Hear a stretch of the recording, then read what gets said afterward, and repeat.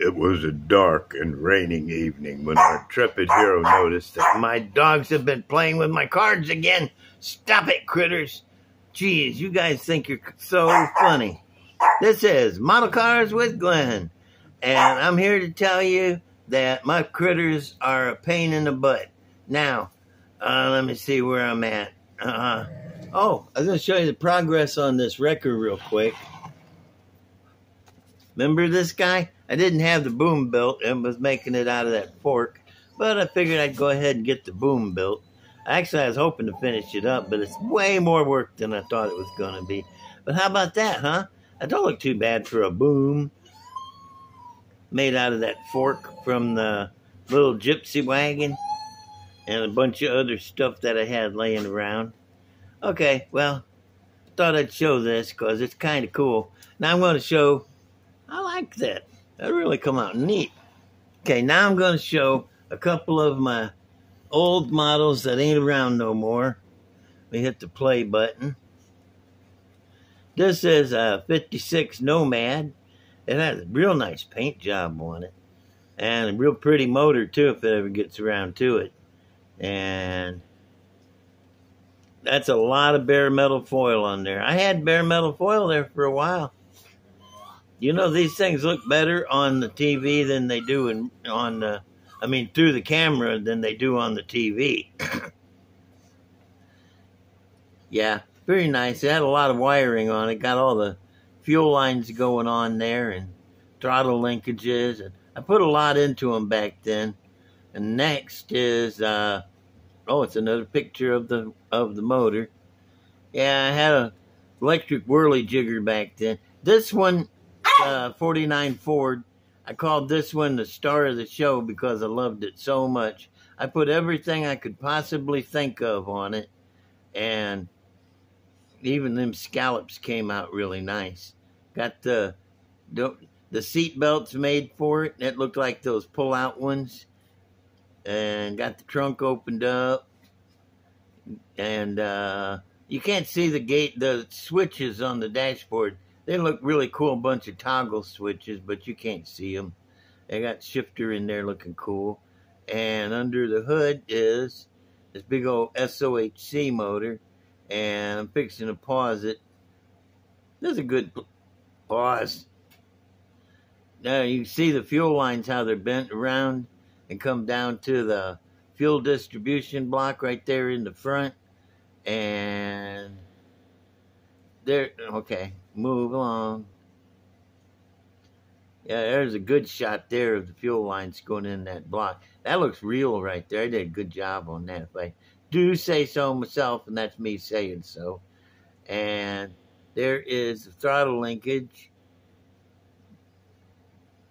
Made some cool throttle linkage back then. It wasn't too hard. It's just wire and sheathing. And this is a cool old truck. Neato truck. I filled in the sides of the bed with mutagen and smoothed it out to where it looks like one of them style side beds and chopped the top. I filled in all them holes in the hood too. Them two nostrils in the front and then on the side. Put that rear pan from the 67 Chevelle Pro Street in it. And this is cool. 58, I guess. 58 Vet Pro Street with the big old tires and the big old engine in there. It's a pretty car. I don't know if you get to see the motor or not. I think something happened when this was going from VHS to DVD. I think it got, yeah, there's a cool car. I got another one of these that I want to make into this. I'm trying to recreate a bunch of my old cars that ain't around no more because they was pretty cool the first time, so maybe they'll come out cool the second time. And yep, didn't even paint the taillights. What a doink! All that work in the motor. This is 33 Willys. Yeah, I cut away all that I didn't need, the back fenders and the front fenders and the hood. Just kept that little piece of a grill up front. Look at those, the throttle linkage there on the side of the blower. If you can see it, I don't know, it's not coming in that good. You can see the auto meter, and right there at the back of the door on the floorboard, there's a auto meter computer ignition box all wired in. Got the pull lines from the chute going up to that cool chute release lever. Throttle, water, fire bottle there. There's the throttle linkage coming from the gas pedal up to the side of the blower, and the fuel lines going up. Those come out pretty good. And there's the throttle linkage. Let me see if I can get it right. No. Right there, throttle linkage on the side of the scoop going down to the fuel distribution throttle-y thing. And this is a pretty good one. And then I think I showed this one already. I think I started the one with this already. So I'm going to quit it there. And that's about it for those. For this episode. There's still a bunch more on here, but I don't have to keep showing them. Okay. Okay. Mutagen. If you take a baby food jar, your regular standard old baby food jar, fill it halfway full of Bondo, and then put about 1/4 of an inch of the fiberglass resin on top of it, and then stir it real good. That's what we call mutagen. The thing is, Bondo doesn't stick to plastic all that well. It does stick, but not really good. And this makes it stick. You can feather it out around the edges without it chipping away and stuff. And Bondo will chip away, trust me. But this don't. It sticks. And we've been me and my brother have been using this in the body shop for like 40 years. Keep working on cars. Keep rust from coming back through. Anyway, oh yeah, and pinholes and bubbles. When you put it in, you can churn it a little bit, and the bubbles will come up to the top because it's thinner than Bondo. So you make like a little mold, pour the mutagen in and fill it up. And then just before it gets hard, you can pull it out, take the taper out from around it, and whittle it down and make stuff out of it. I'll show you how to do that. Right now, I'm just letting you know what mutagen is, because so many people say, what the heck is mutagen? Originally, it's what turned the turtles into Mutant Ninja Turtles. That's what they called mutagen. I just like the words, so we decided to make ours calling it that. But on a real car, it holds back rust. It keeps the rust from coming through again. Bondo is porous. Water will soak through it and hold the water against the metal, and bubbly Bondo. But mutagen don't do that, and it will stay because it sticks better because of the fiberglass resin. You don't use the fiberglass hardener, though. You only use the Bondo hardener. That's important because you don't want to use the resin hardener with it. Just the Bondo hardener. And it will be sticky on top when it's drying. But if you wait long enough, the sticky will go away. But you really need to get it out of the mold while it's still kind of rubbery, to where you can still slice it up with your knife and get it close to the shape. Anyway, I'll show you how to do all that. I'll mix up and make a scoop out of it and show you how to do it. And that's mutagen. And it's about everything I can think about it right now. And let me see. I showed you my record. Uh-oh. This is what I really want to show you today.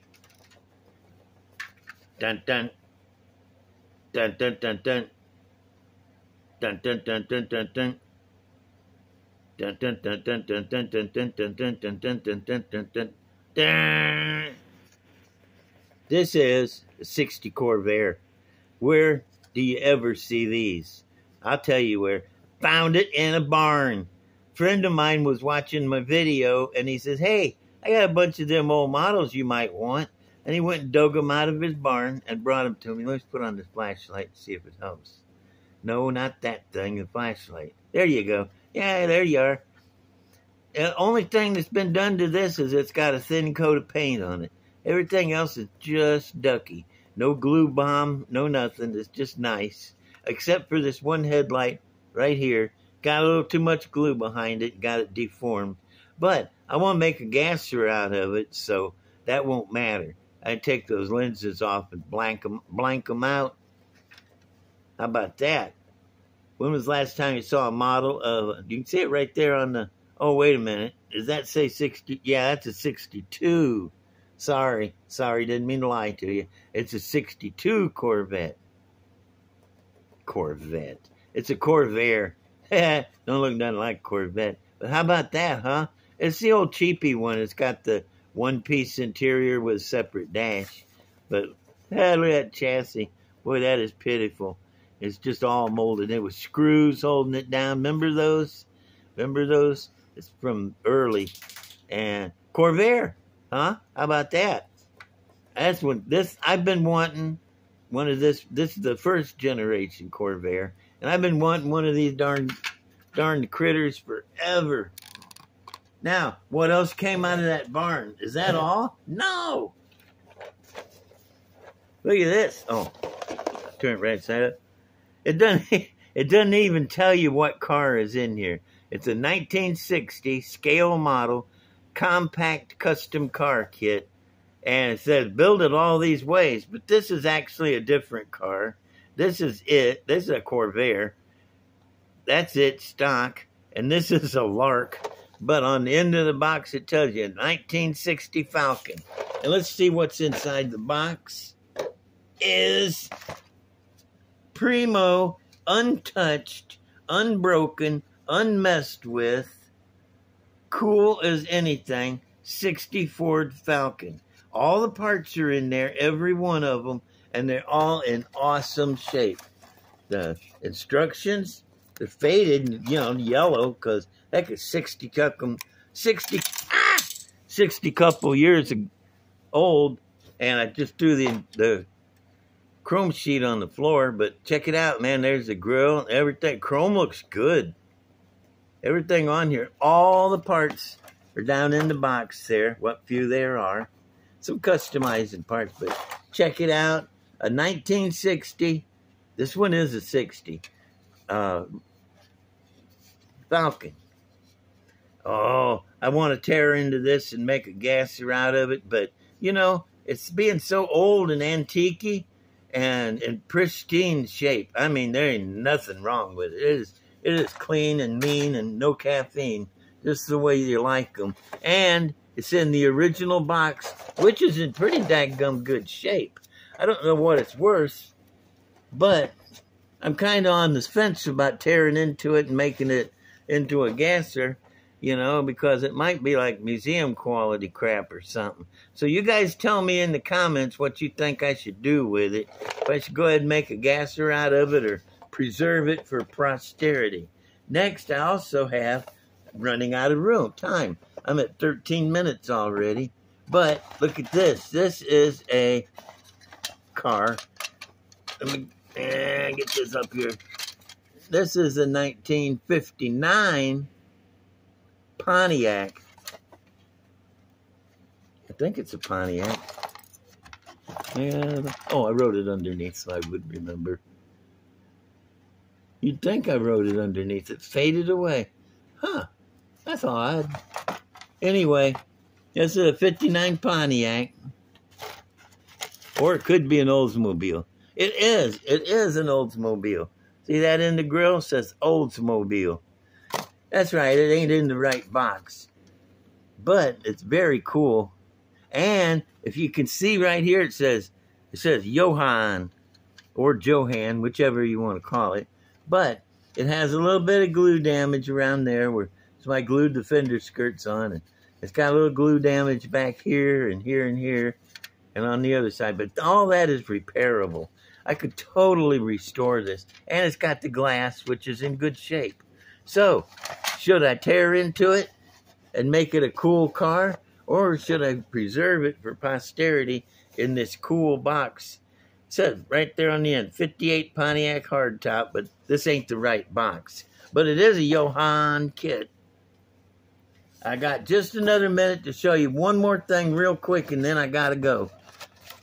This ain't it. This 60 Chevy truck ain't what I was wanting to show you. It's what's in the box. This is a trailer kit that came with it, still in the bag. There's 1960 air inside this bag, and it's complete. All the parts are in here. So y'all let me know, should I leave this in the bag, or should I take it out and do something with it? Donate it to a museum, trade it to somebody? I don't know. But it's all barn find stuff, and it's all mine. Okay, give me a like and a subscribe and a comment, and I will talk to you later. Barn find, bye.